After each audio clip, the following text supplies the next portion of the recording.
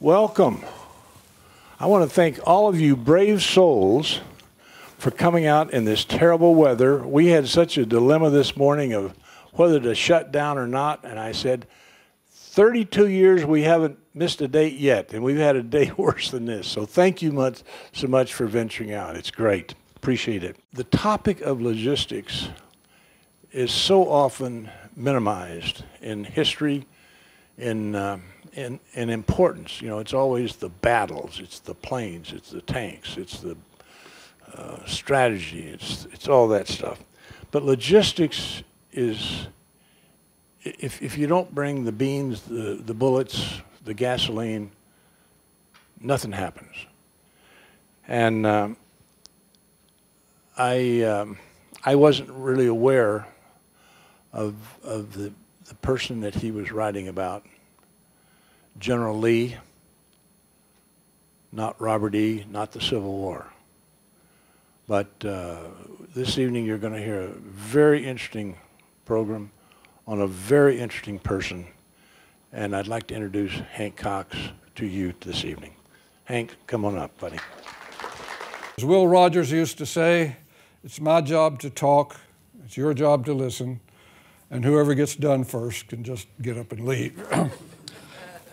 This story is about Lieutenant General John C.H. Lee. He was from Kansas. A very able man, a brilliant young Army officer, graduated near the top of his class from West Point in 1909. He fought in World War I. He made a lot of really useful contacts. General George Marshall, Brian Somerville, Douglas MacArthur, and a lot of other people. He was one of the senior, smartest guys in the Army coming out of World War I. He was a decorated guy. He was infantry. He was in the Corps of Engineers. In the 20s, he was in charge of at Vicksburg, the Corps of Engineers station. He was there for the Great Flood of 1927, which was just an awesome thing that most of us didn't have to live through it, but it was a terrible thing. In the 30s, like most of the Corps of Engineers, he was involved in a lot of the public works projects going on around the country to put people to work and do things that needed doing during the Great Depression, in which for some reason the economy just wasn't working as it should. So all those years, he was solidifying his friendships, his relationships with other senior officers who would play such a big role in World War II. Now, it needs to be said, then and later, one of the odd things about Lee, or at least eccentric things that stood out, was that he was intensely religious. He went to church every day, every single day of the year. He went to church 2 or 3 times on Sunday. When he was a senior officer in World War II, his senior staff had to go with him. And his initials, J.C.H., the people who decided they didn't like him would make fun of him, saying that J.C.H. actually stood for Jesus Christ himself. It was one of the things that kind of undermined his reputation. Now, when World War II was looming and we knew we were going into the war, he was sent to Texas. He was put in command of the 2nd Division. He assumed he was going to be leading soldiers in combat. That's what he had done in World War I. But then he was summoned to Washington for a totally unexpected job assignment. Now, his good friend, Brihan Somerville, was one of the senior officers of World War II. And he and Lee were very close. He is the guy who built the Pentagon, by the way. He had a lot of big projects during the public works during the 30s. They put him in charge of that, and he just rolled over everybody and built that huge building in a year and a half, which is still very much in use. But they had come up with a new idea of how to approach World War II. Apparently during World War I, there had been a lot of chaos, miscommunication, a lot of problems in the supply. As Don mentioned to you earlier, this is the orphan child of modern warfare is logistics. You put these big armies out there, and everybody likes to be a hero and see their name in the paper. But somebody's got to get the supplies to all of those people. Without the bullets, without the gasoline, without the food, when the guys hit the beach in Normandy on D-Day, and Lee was in charge of the supplies, he had almost 3 million desperate items that he was responsible for. And we're talking for about everything from candy bars to dental supplies, just everything that when you put more than 1.5 million men into combat, you have to supply all those things. And it doesn't take care of itself. Now they had decided that instead of having, in World War I, each army, each division was in charge of its own supply, and obviously they were competing with each other, and there was a lot of skullduggery, everybody trying to get more. So they decided this time there would be one unified command in charge of supply for all the military forces. Now the Army Air Forces were under the command of Hap Arnold, Army Ground Forces under Leslie McNair, and the Service of Supply under the heretofore mentioned Brehon Somervell. And Somervell, after discussing it with Marshall, who also knew Lee, decided one of their biggest supply problems was going to be supplying the U.S. forces in Europe. So they sent, this is in 1942, they put the job on Lee. He didn't want it, but he got it. You're in charge of all the supplies in the European theater. And in May of '42, he was off to Great Britain. But on the way, he stopped to see in New York General Harbord, who had been a senior supply officer in World War I. And General Harbord gave him some advice. Well, you're going to need a train, he said. We had a couple of trains in France, and they were just absolutely essential because you have to go around, you have to move around, you have to move stuff around, and the roads will be impassable where there are roads. You need a train. So when Lee first got to Great Britain and Somerville came over and they were meeting with their British counterparts, Lee said, I'm going to need a train. Now, the Brits were a little bit taken back by that. Churchill didn't have a train. The King had a little train. But he insisted, and of course the British absolutely had, depending on us for their survival, said, okay, you get a train. So for the 2 years actually, between the time he showed up and the invasion of Normandy, he was stationed in Great Britain, and it was his job to bring all the supplies that we were sending over there. Now the miracle of World War II really is the American industrial machine. Joseph Stalin acknowledged that. He said, without the American supplies, we could not have won the war against the Nazis. Our industry just kicked into gear after several years of depression, and soon they were grinding out just tens of thousands of tanks and airplanes and just everything that armies need. And we weren't just supplying U.S. forces in Europe, we were supplying U.S. forces in the Pacific, and we were supplying the Russians and the British and anybody else who was fighting with us at different times. So we were, in effect, the logistics arsenal of the world. And it was Lee's job to focus that in Great Britain, and Great Britain was a major source of all this stuff because they were getting ready. They knew that eventually they were going to have to invade Europe, and they were going to come from Great Britain. And so we were just started within a few months, we started shipping stuff, ship after ship after ship, military equipment, everything from uniforms to artillery to jeeps to trucks, one shipload after another. Of course, at the same time, we were building hundreds and hundreds of new ships called the Liberty ships, whose only purpose really was to haul stuff to Great Britain. And it was one ship after another coming in and unloading and going back for more. Well, it was very disorganized. They were just putting everything that they had on these ships. They were determined they had a phrase to fill full and down. Every ship had to be full of something. And if it wasn't full of a particular thing, they did just whatever else they had, they put on there. But a lot of time the manifests, when there were manifests, did not list what all was on the ship. So they just unloaded it and put it somewhere. They just took it away from the piers and took it out in the countryside and set it down and left. And Lee was in getting all this stuff, and he had very few trained supply officers. It's not that complicated, but it's something that usually requires a certain amount of training. And in World War I, about 1 out of 4 guys in uniform was in supply, and they figured that this was going to be the same.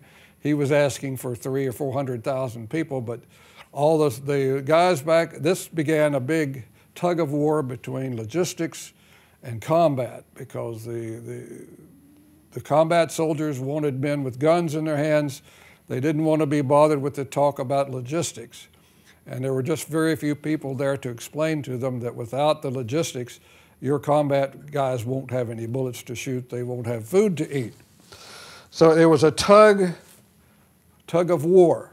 And then, and also it needs to be added that in combat, in the military, there is a natural tendency to resent the guys in supply, because the guys in combat are out getting killed or wounded, they're crawling around in the mud, they're going a long time without food or a hot bath, and the guys in supply are back safe behind the lines, sleeping in warm beds, plenty of food, plenty of women, plenty of everything, and probably not as much as the guys in war in the battle thought, but they just naturally resent people, the soldiers in supply. And Lee, being the senior guy in supply, was the focus of a lot of that resentment. Now, Lee also had a reputation for being what they call a martinet. I mean, he was usually always well-dressed. He insisted that everybody obey the rules and just really strict interpretation of the rules. And people, a lot of the ordinary soldiers resented that sort of thing. They thought he was pompous. But at any rate, he was using the people he had, and he was taking soldiers trained for combat and putting them into service battalions because he had to get them somewhere. And I found some memoirs of a young lieutenant who was a combat lieutenant officer who worked for Lee for about a year, and then he ended up going to war. But he thought very highly of Lee, and he thought everything that Lee was doing was just fine. Kind of a counterbalance some of the other stuff that I ran across. So Lee was going about his business. He figured they weren't going to invade before late 43 or early 44, so he had time to get all this stuff organized and get ready to go to war, except suddenly he found out in I think July of 43 that there was a change of plan. The Russians, Stalin, were leaning on Churchill and Roosevelt to give them a second front because they were fighting for their lives against the German. Now, the German war machine of World War II was just an awesome force. I mean, it was an evil cause they were fighting for, but they were disciplined, they were well-equipped, they were well-led, and they had excellent weapons, and they were just absolutely ruthless. It was probably a great thing for the world that Hitler decided to invade Russia, because if 65% of all the casualties the Germans took in World War II were on the Russian front. So it was also important for us to supply them, which we did. But Stalin was reasonably demanding open a second front to take some of the pressure of these Germans off of us. Well, we weren't ready to invade Europe. We didn't have enough people over here. We didn't have enough landing craft to go on the beaches. We were still, starting the war against Japan in the Pacific. So they needed to do something to satisfy Stalin and something to start fighting the Germans. So they decided, well, let's invade North Africa. At the time, if you know your history, the German Africa Corps under General Rommel was down fighting Montgomery in northern Africa in a battle that was going back and forth. And it was decided, all right, we're going to invade Africa. And this was dropped on Lee, and he had about 90 days. He was supposed to supply a major component of the invasion force going in The other part was coming from Norfolk, Virginia. And at that time, his situation was very chaotic. He knew that they had a lot of stuff around the countryside in Great Britain, but they didn't know what was where. He didn't know what all they had. Some of the units had showed up without their equipment. The big Red 1 division was up in Ireland, and it didn't have equipment. Other armies, the men hadn't showed up, but the equipment had. It was just a chaotic situation, and there was a distinct possibility they were going to have to postpone the invasion of North Africa for lack of the supplies. And of course, Lee was under the gun. He said, years later, writing his memoirs, he said this was the most desperate time he had had in his entire life because he just didn't know if they were going to be able to do it. And Eisenhower called him in and told him, you better get ahead of this thing because your heads are going to roll. And Eisenhower could have added that if he didn't get ahead of it, his head might have been among those on the roll. But Lee was a hard-working guy, very well organized, a good manager.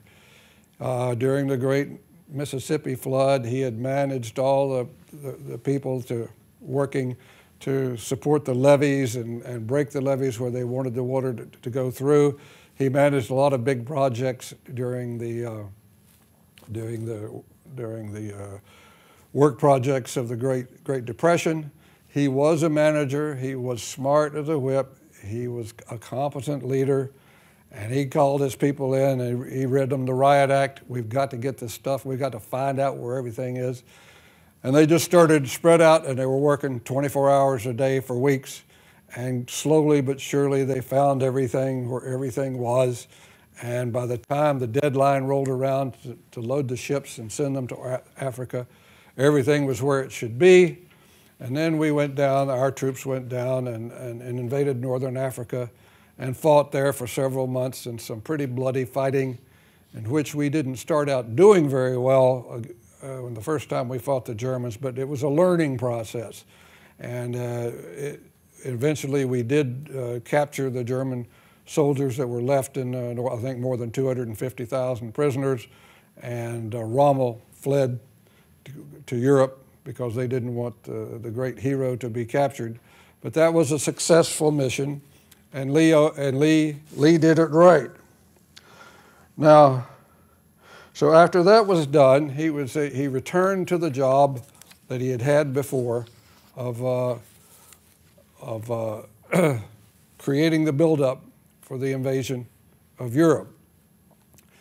Now, that was to prove to be the biggest and most complicated amphibious operation in the history of the world, and it is extremely unlikely that we will ever see anything like it again. Like I say, he had 3 million discrete items that he was in charge of, and he had about 300,000 or 400,000 people under his command. Not enough to do what he was supposed to do, but he was getting it done.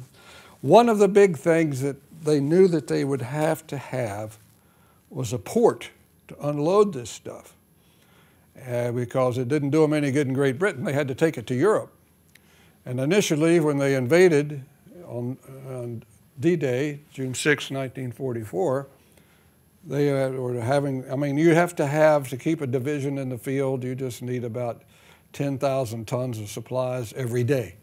It's just when you've got a division, there's maybe 15,000 men, and each individual soldier is using about 60 or 70 pounds of stuff. If you divide it all up in the gasoline, the food, and everything else, it's a huge demand. It should be mentioned also that I learned in this, if I didn't know it already, that American soldiers were very wasteful. They just, I guess it was from the Great Depression when there wasn't enough to eat, and suddenly they had plenty of food and plenty of cigarettes, and they just wasted stuff like crazy. Both of our enemies and our allies were just amazed and appalled at the waste of the U.S. soldiers. But these guys, you know, they figured there was a pretty good chance they were going to get killed, and they were not going to be worried about wasting a little bread or food or clothing. They just, and if it was hot and they had too many clothes, they just threw stuff away. They weren't planning for the winter. Anyway, we had to capture a port. Well, there was one port right there near Normandy, Cherbourg. It was not a big port, and the Germans had it, and they held on to it. They fought to keep us out of it for a long time, for several weeks after the invasion of Normandy, and then they just tore it all to pieces. So it was a long time getting that port up and running. And even when they got it running, before the war, it had been just for cruise ships to come in, and it was just one ship at a time. So it wasn't much of a port for the first 3 months or so of the invasion of Europe. All the supplies had to come across the beach. Now, we knew that this was likely to happen, so we built two great big things, I would guess. They called them mulberries, but they were floating docks, A and B, and they moved them across the English Channel, and we're going to use them to unload supplies as if they were, in fact, permanent ports. And after about 2 weeks, they had one of the biggest, toughest storms that they'd ever seen, and they tore up the one that the U.S. was depending on. The other mulberry was up north for the British, and that, for some reason, survived the storm, but ours was blown apart, so we didn't have the mulberry. We had landing craft, the LSTs. We had the little ducks, the DUKW, little thing, floating, sort of like floating tanks that would go up on the beach, could go through the water and didn't drive up on the beach, not very fast, but they gave us some mobility. But then we ended up stacking, like we had in Great Britain. We ended up with just rows and rows of stacks of equipment and material near the beach, a little bit further on from the beaches, where they could get, you know, which was the only, and it was almost as confused as it had been in Great Britain. Now, another thing that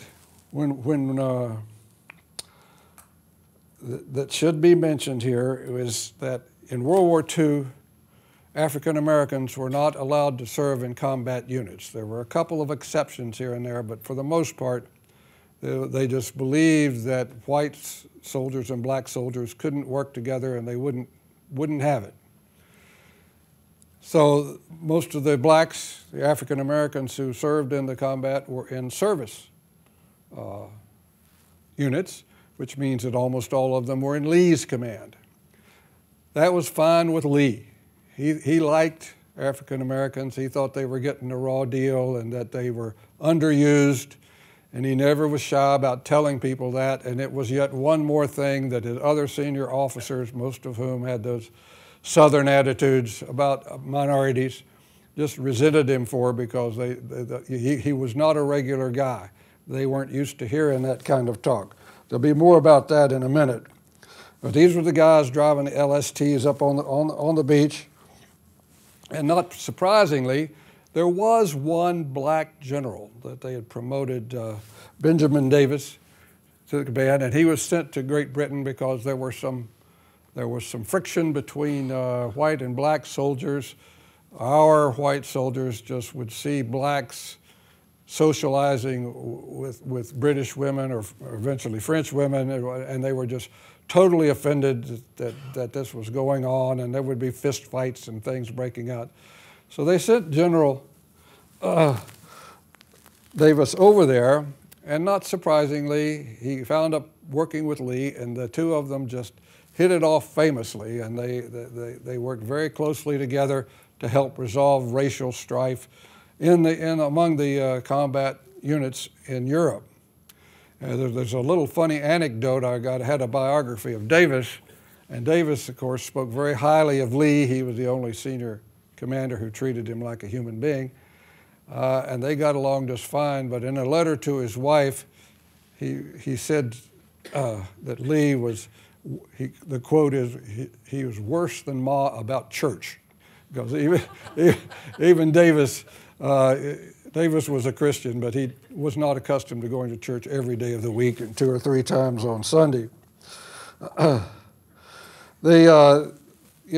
can't help but mention that there was, Washington, D.C. at the time was just packed with people who came from all over the country to run the new war machine, and everything was in short supply, including transportation. And they needed more bus drivers, but they simply refused to hire African Americans to drive the buses in Washington, D.C. They just refused, any more than they would allow them to go to the theaters with white people. And it was also a rule that when the Red Cross collected blood for wounded military men, they had to keep the blood from Negroes separate from white people. Now, every doctor who had ever gone to medical school knew that there was no difference between the blood of a black man and a white man, but the racists in Congress, the Southern bigots, just stamped their feet, and so that folly played out over a long period of time. So Lee was dealing with that mentality when he was the champion of African Americans, and that was one of the things that tarnished his reputation, or at least whenever they ran short of anything, and they frequently ran short of stuff, they blamed Lee.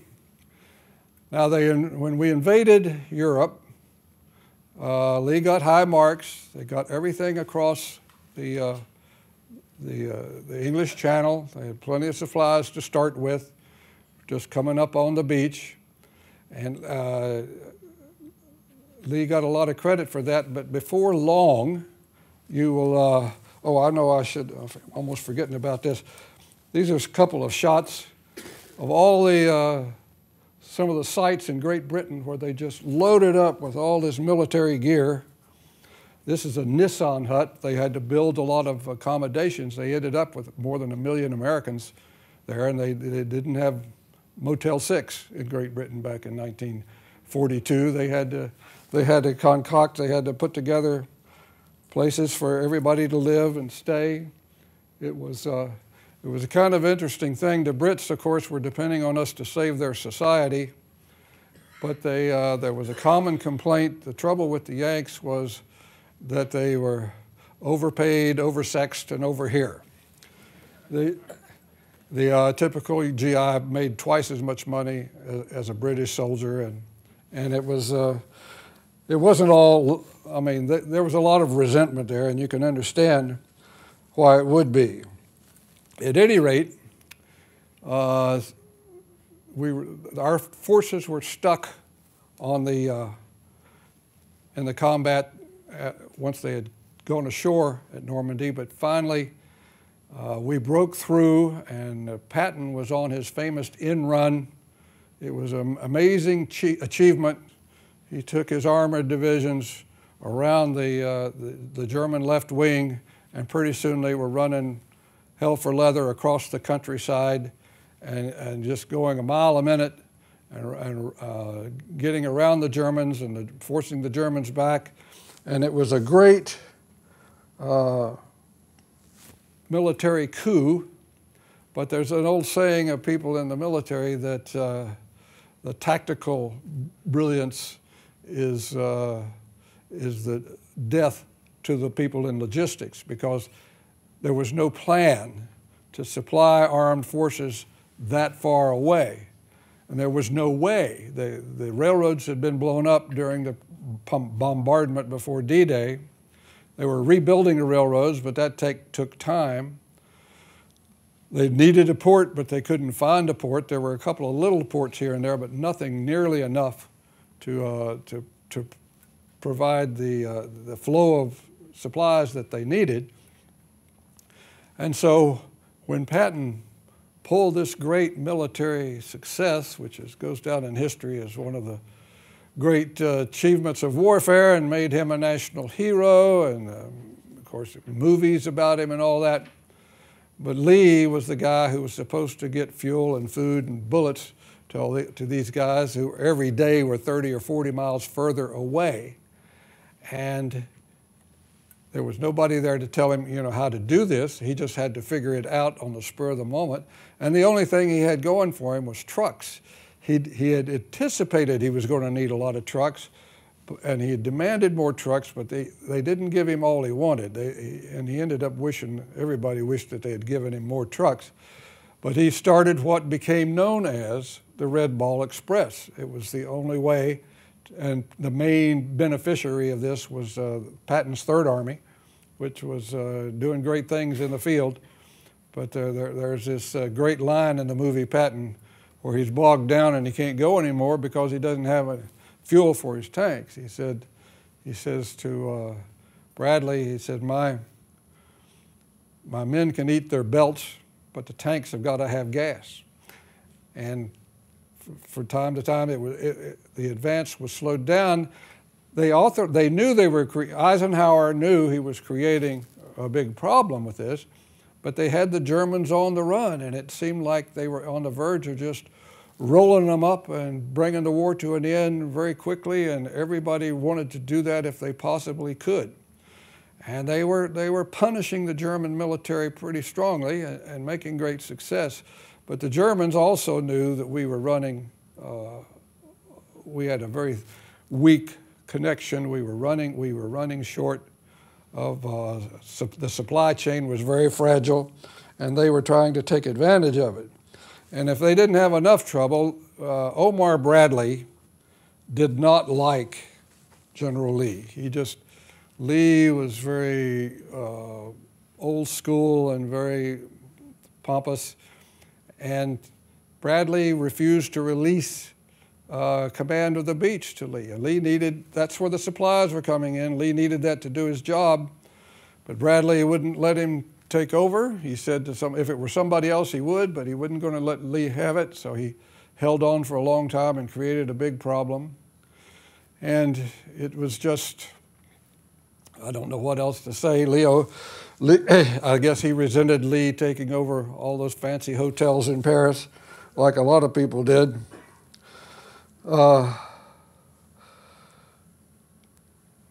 It's interesting that Beetlesmith, Eisenhower's deputy, and Bradley, and General Hodges, and a bunch of others were constantly sniping at Lee and demanding that Eisenhower fire him. And Eisenhower said, and replace him with who?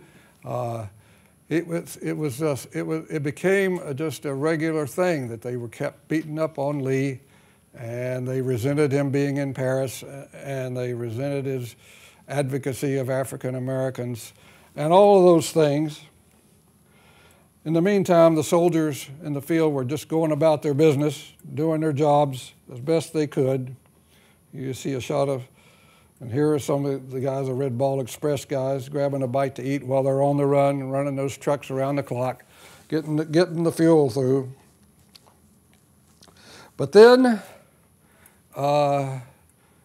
we were slowly but surely winning the war, and there was an assumption by the fall of 1944 that it was just a matter of time before the Germans gave in, and so there was no need to disrupt things. Everything was going fine, or so it appeared on paper. But then in December of that year, the Germans launched what we know as the Battle of the Bulge. Hitler had another arrow in his quiver. He launched it at a very weak point in our line of defense, and pretty soon they were running. There was a massive German onslaught of hundreds of top-line tanks, tens of thousands of soldiers charging through the weakest point in the Ardennes.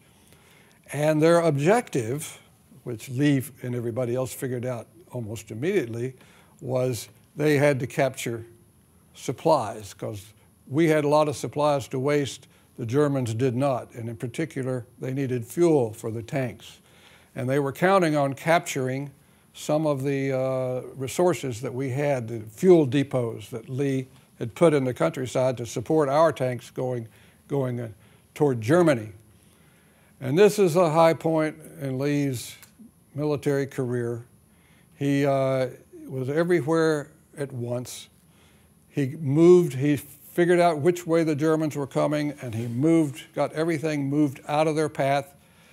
Where they couldn't remove the petrol, the gasoline, they blew it up, and they prevented the Germans from capturing the resources that they would have needed to do what they wanted to do. Now, by this time, I'm getting a little ahead of myself in the story, but we had captured the big port of Antwerp, and that is a major port, still is, and it was a perfect port for what we were trying to do because it had a long estuary up from the ocean, and you could take big ships up there and turn them around.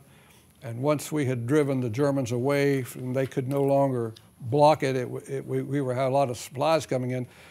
A big objective of the Battle of the Bulge was they wanted to recapture Antwerp and drive us out. But they needed to capture fuel. They were unable to do it in large measure because Lee very efficiently had all of that stuff removed from their path where they couldn't get at it. And at the same time, he continued moving supplies forward to the American forces on either side of the salient that the Germans had created, so that as soon as the German offensive was spent, we could resume our march toward Germany, which is what we did. He got high marks for that. Another thing that he did, which was a little bit less popular, at that time, about that time of December, it was becoming clear that we were running short of soldiers. Now, there are only so many American men, and we had armies in Europe, we had armies in the Pacific, Marines and Navy and Air Force and everything. And working our big industrial machine, there weren't a lot of guys sitting around back here doing nothing. If somebody wasn't in a uniform, there was probably a good reason. They were badly needed in a particular industry, or maybe they were mentally deficient or were criminals or whatever. They just didn't have enough replacements to send. General Marshall, the great senior officer, said, well, what we're going to have to do is transfer some people from different support units and send them into combat. And Lee, on his own volition apparently, although he did clear it with Eisenhower, I know what to do about this. He issued an order that black soldiers who wanted to could transfer into combat units. Now think about this for a moment. In order to do that, if they had rank, and a lot of them did, they were sergeants and NCOs at various levels. In order to join combat units, they had to give up their rank and their pay, extra pay, and become privates again, and pick up a rifle and go join the combat soldiers. More than 2,000 of them did. Why did they do that? They given up. They were safe behind the lines. They had plenty to eat, and it was a cold, bitter winter, one of the coldest on record. And those soldiers out there were poorly clad. They did not have warm clothes. It was horrible out there, and plus they were getting their heads blown off at a very high rate. That's why we were running short of men, that so many were being killed. So you might ask yourself, why did they decide to do this? And I believe the answer is that they had a chance to show the world, and especially their fellow Americans, that they were men as good as any other men. And one of the, Beadle Smith brought Lee in and chewed him out. You did that without telling me. I know this issue. You'll be creating all these problems back in the States. The civil rights groups will be kicking up a fuss saying, they can't go to movies, but you're letting them fight. And Lee just stood his ground and said, I just don't believe that at all. That's just not right. He refused to back down. Even some of these writers who've criticized Lee so fervently said that he stood tall on that one. And In fact, there were no problems with these black men going into combat units in Germany at that time. Those guys, our guys on the ground, some of them may very well have been racist or whatever, but they didn't care. They were happy to have the help, any help they could get in the situation they were in. And 3 years after the war was over, of course, President Truman issued the famous order desegregating the armed forces, which was, and the sacrifice of these men, or the demonstration of courage and patriotism that they made, I believe, without doubt, was a huge factor in Truman's decision to do that, and the Army's decision to back him. But even after all that, and they're going into February and March, and it's pretty obvious that the Germany's about to surrender, these other generals were still nagging Eisenhower to find Lee, and to fire Lee. And the latest thing about here's some more supplies. When they were moving fuel, let me just interrupt myself for a minute. I keep forgetting I have these photos. That these jerry cans, they have millions and millions of jerry cans that they would fill with fuel, and this was what was in a lot of those red ball trucks that were moving toward the. Now there's General Eisenhower, and that's General Lee driving the Jeep. I forget where that picture is taken from. But at any rate, the big criticism of Lee at this point was these guys the senior officers were complaining they didn't have enough heavy artillery, the big 240 mm shells that would blow up any kind of German offense that they ran into. And Lee's response had always been, you know, our records show that there should be plenty, but Bradley's people always refused to give an accounting of what they had to Lee. And when the Germans attacked in the Ardennes in the Battle of the Bulge, suddenly they had plenty of the heavy artillery, and they used it to great effect against the Germans. But even after that, they went back to attacking Lee and demanding having fired and complaining about a shortage of heavy artillery. So much so that Somerville back at the Pentagon said, okay, they need more. So they started up some production lines to produce these heavy artillery shells. And when the war was over, they did an accounting and discovered that they had fired less than 30% of what they had. They were just lying about it in an effort to get Lee fired because they didn't like him. It was, I don't know, it's hard to explain. This is a random photo. That's Eisenhower, General McNarney, there's Lee, and General Collins. Here is, this is General Somerville on the left and General Lee on the right. This would have been from 43, I believe. Here's Eisenhower and Lee with his back to you on the right, meeting a delegation of labor union people who'd come to visit the front. That's Lee there in the middle with just a couple of soldiers.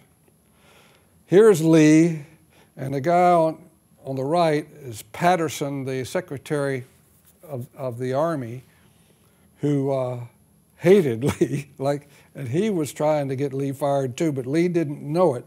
One of the interesting things about all this stuff is there's no record of Lee ever responding in kind to the critics. He never had anything bad to say about the other generals. He just went about his job, and he read the critical things in the press, and he was aware of it, but he didn't let it disturb his mind. And I wonder about it sometimes, and I think it was just a product of his strong religious faith, that he just let the Lord deal with that, and he would just try to do his job. This picture you're looking at now is Lee on the left with Eisenhower, who'd come to visit him, which brings me to the capstone of my story, that of all the criticisms and bad things said about Lee, questioning his ability and his competence, when the war was over, there were three major defeated countries: Japan, Germany, and Italy. And MacArthur, of course, became basically the shogun of Japan, which he would rule like a medieval shogun for about 5 years. And General Lucius Clay, who was one of the most able Army officers of World War II, he was stationed in Washington. He never saw combat. He did go to Europe at one point. It was some people wanted him to replace Lee, and frankly, I think he's probably the only person in the Army who could have done a better job than Lee, just because he was so brilliant. He ended up governing Germany and basically creating the modern West German state and keeping Russia and the communists out of Germany, preserving the independence of Germany. Lucius Clay is one of the most brilliant military men in our history, but not necessarily for his combat ability. He was just an able man. And then who did they send to govern Italy? J.C.H. Lee. Now, if he was so bad, if he was so incompetent, if he was so stupid, why would they do that? And I think it's because Eisenhower realized that he was a very able man, and all this criticism of him was not his fault, and that he did a really good job. I think also that there was a reason that Lee was, as I mentioned, a martinet, by which I mean a military officer who's very strict about the rules and always dresses just so and expects everybody in the ranks to always be dressed neatly and efficiently and to return salutes. And it's the kind of thing that many people in the military who are not really in love with military life resent very much. But in that particular situation, I think they looked at what was going to happen in Italy when our occupying forces, they were not the veterans who had fought Germany, those guys had gone home. These were a bunch of kids, new draftees in uniform who hadn't been to combat, and they were being sent to Italy to govern the country, basically for a while. And there were a lot of temptations. They had money, they had food, they had influence, and there was an understanding that what they needed was a tough disciplinarian like Lee to keep them under control, under restraint. He had an educational process when they got in disciplinary problems. He didn't throw the book at them. He tried to help them get back on their feet, and his objective was to return them to the service and without anything bad on their records, and he was successful more often than not. He cared about people, but he wasn't going to let them run amok. And he was there for a little over a year as the Governor General of Italy, and came back in I think in December of '47. He retired from the military after a long record of successful service. He's buried. He and his wife are buried in Arlington. He was a good man. He was. There was one senior officer who said during all this hullabaloo that went on in 1944 about Lee, he said, "I really wouldn't want to go fishing for a week with that guy." And I think that most of us, knowing what we know about Lee, would say the same thing, not unless you want to get up every morning and go to church. That you would not want to go fishing for a week with Lee. I think Lee would have had an easier road in what he was doing if he had some drinking buddies to back him up, but he didn't have any drinking buddies. He didn't drink. And he was just a very well-behaved young man. Any mother would be proud of a son like that who lived a righteous life, worked hard, was successful. But I'm sure he was not a fun person at all. He was successful. He did not make a bunch of headlines. This probably is why I'm the only person so far to write a biography of him.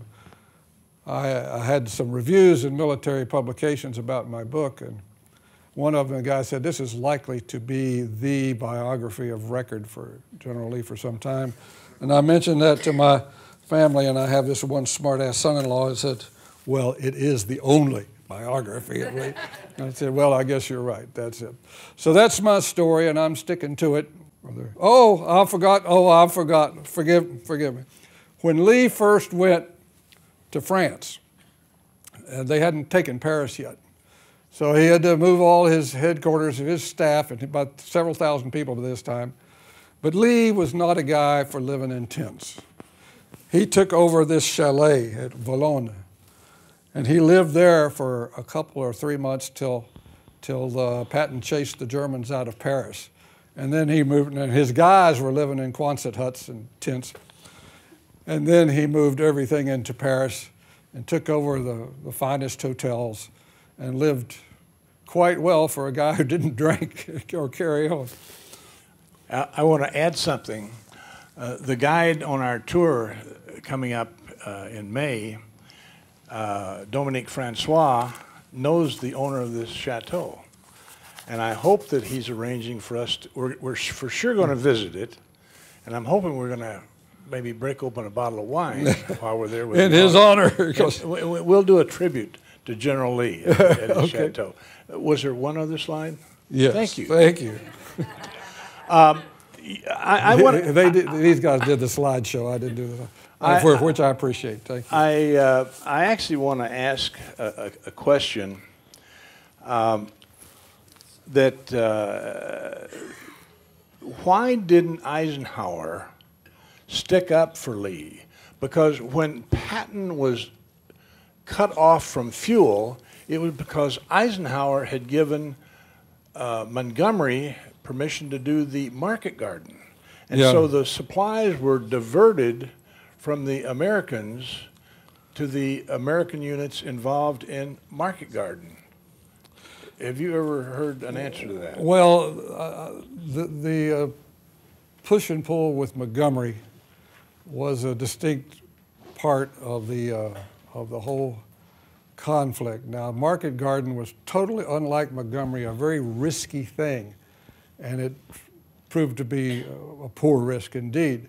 But what he had been campaigning for all along, Eisenhower insisted on moving forward on a straight line all the way across Europe, which is not really sensible military. Called a broad front.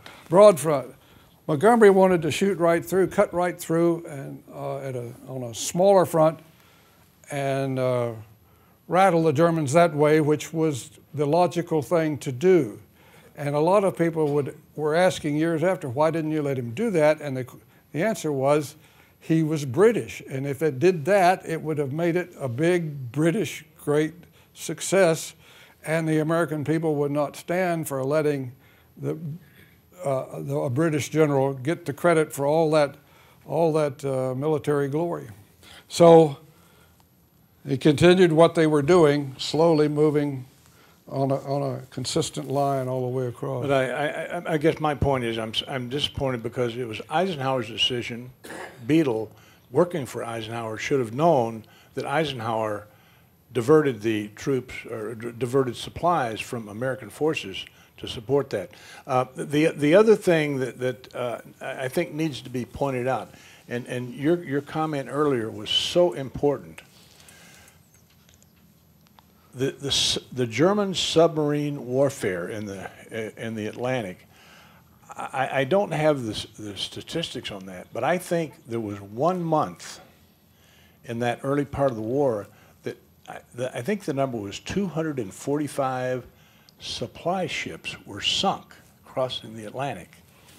Now, if I were Lee and trying to keep inventory of what came in, and all of a sudden, where are these 245 this month? And, you know, another month it was 70. I mean, the number of ships that were sunk by the U-boats, and we'll have to find that out on our tour because we're going to visit the headquarters for the... But I think by the early 43, they were starting to turn... 43? They were turn the tide on the U-boat warfare because they had figured out ways to beat the U-boats. Then they making all the ships go in convoys, which greatly reduced the ability of the U-boats to. They did everything they could with the U-boats. The German U-boats, the crews had after the war was over, had a 65% fatality, the highest of any unit. But you know, again, your story about filling the ships up, going over, how many were losing, if Lee was expecting ships to come in, expecting supplies, I just can't imagine taking these hundreds of ships and ships that he was expecting that didn't arrive with supplies. Well, we kept building more ships. And we kept building ships. I'm going to go up here and ask some questions. Yes, sir. Has anyone written about, on the home front, who got things organized so we had all this stuff to send General Lee? I think that's a wonderful question. It's a wonderful topic. I will tell you, and I mentioned this in my book, way back in the 70s, the Time Life books produced a series, a one-volume series of 30 books, one a month. About World War II, and I got them all. I just found them and there was one about the home front, about how we turned the economy in our country, which had been moribund, in the Great Depression, when the war broke out, we had at one point 30% unemployment when there was no safety net, and our industries were just sitting there rusting. And almost, it seemed like overnight, we all went back to work. And the government really took over the economy. And we were building ships right and left. We had Kaiser, the automaker, took over, and he didn't know one end of a ship for another, but he set up a kind of an automobile system to lay one Liberty ship after another, after another, after another. And in that book, and you will find it quoted in my book when you buy it, which I know you will, there is a list, there's a list in there that I copied from that about all the production, the tanks, the trucks, the airplanes, the artillery. The numbers are just mind-boggling, and we did it. I mean, it wasn't like we set out. Nobody thought when this started out, General Wiedemeyer was supposed to plan ahead for the production, and when he quoted numbers of what we were going to need, people said, that's impossible, that can't be done. We ended up doing twice what he said we were going to have to do. It was the American people. And we had a generation of people, some of us were talking about this the other day, as soldiers. They were just versatile. They were mechanical. American men came off the farm. Knew how to come off the farm. They knew how to fix things. You didn't have to tell them necessarily. The Germans didn't have that. If you were in Germany and you needed your vehicle broke down, well, you had to call the guy who had that in his job description to fix it. But anybody with a wrench in the American would just go fix it. Well, I'm going to interject one thing. You haven't attended all of our programs. Because I did a program on the home front. Do we still have a copy of that book? I can't remember the name of it, but it was about 4 or 5 years ago. It was a professor from Rhode Island. If you go on... What was it? Maury Klein. Yes. Maury Klein. And I don't know if that one is on YouTube. It's not on YouTube? Okay, well, we don't have the book. But we did a program on that to the very, actually, he used the very line that you did, Hank. And we had people here. We had this guy's father, who is an expert on the modification facility over, which is now the 3M Aviation, which is where they put all the materials on the B-24s that came out of Ford Willow Run. We had a fellow from Milwaukee, an expert on military railroads. We did John Lindley. I saw him come in, talked about the glider production. Ford turned its Woody station wagon plant into a glider plant and built 5,000 gliders, John? 10,000 gliders up in the Upper Peninsula of Michigan. And I can't remember what the other, we did four that evening, so I'm getting old and forgetful. And I'm sure they built gliders right here because my grandfather was building them here. I need to have you, right, John has got a manuscript on the glider production. John, recognize John, raise your hand. He's got a manuscript on the glider production in Minnesota. We're trying to get that published. So, yeah. please give me your name and information. I'd like to talk to you more about your dad. Any other questions up here? Questions? Let me come across.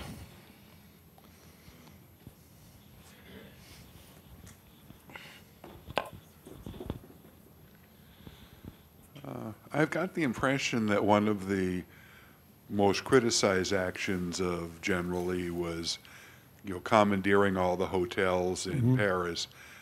Did he ever offer a justification for it? And in your book, do you offer a justification for it?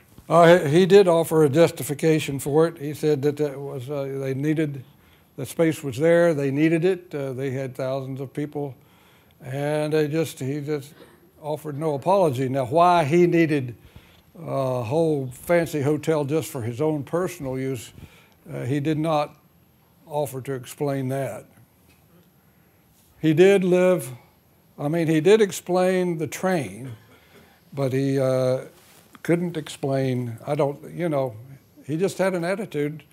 He was a senior officer, he had the power, and he was just going to live.